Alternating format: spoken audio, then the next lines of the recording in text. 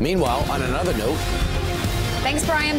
Midterm elections just one day away, and all eyes are on these key states, especially this one, Iowa, where Republican candidate Joni Ernst leads Democrat Bruce Braley by 7 points now. But now the state's sitting Democratic senator, the retiring Tom Harkin, attacking Ernst, saying she's winning because of her looks. Listen.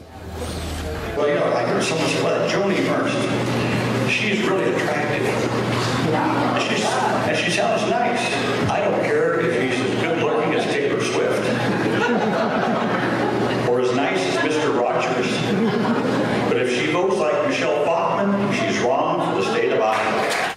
Well, joining us right now from the state of Iowa is Joni Ernst. Good morning to you, Joni. Good morning. Good morning, Ainsley, Stephen, Brian. How are you? It's great.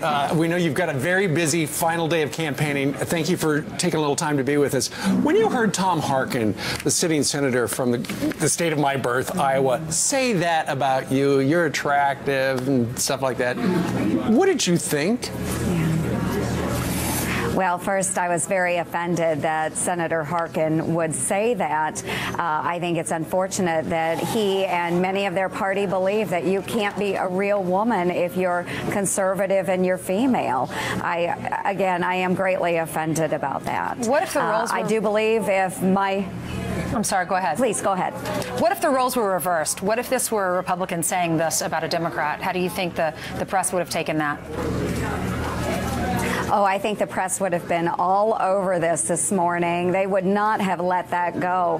I believe if my name had been Joni Ernst attached to my resume, Senator Harkin would not have said those things. Yeah.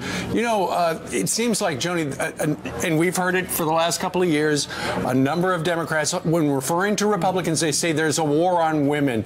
You find that deeply offending, and I've heard you explain why. Would you explain to our audience? Yes. Yes, absolutely. The night of my primary election, I said that this is a phony war on women. First, I am a woman, and second, I have been to war. I am a combat veteran. This is not a war on women, and anytime Democrats are using the word war, they need to do it to honor our servicemen and women. Well, Joni, it looks like you're doing something right, because you were neck and neck with Braley, and now you're ahead in the polls. You have 51%, and he has 44%, and these polls were just released. What's your reaction to that? Yes. I am very excited about that. It just shows the momentum that we have here in Iowa. People are rejecting the failed policies of Congressman Braley and Barack Obama. They want a new direction for America, and taking back this seat is that new direction for America.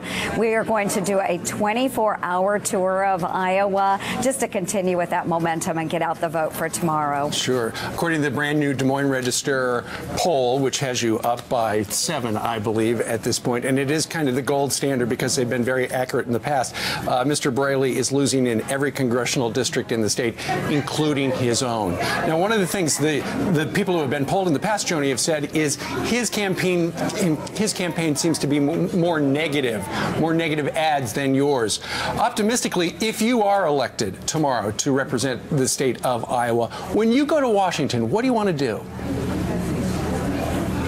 There are a number of things that I would like to do. Of course, first is repeal but replace Obamacare with something that is very patient-centered, something that is affordable and actually does provide quality health care for Americans. I think we need to balance the budget, and I think we need to address our tax structure here in the United States. There are so many things that I would love to address, and I do hope the people of Iowa give me that opportunity. Do you have a prediction before we leave you today?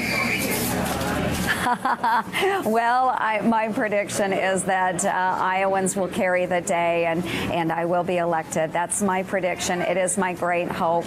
And I want to go back to something you said. A campaign is directly reflective of the person at the top of their ticket. And that's why you see a negative campaign coming from the other side. And on our side, we are a very positive campaign. I'm hopeful for the direction of America.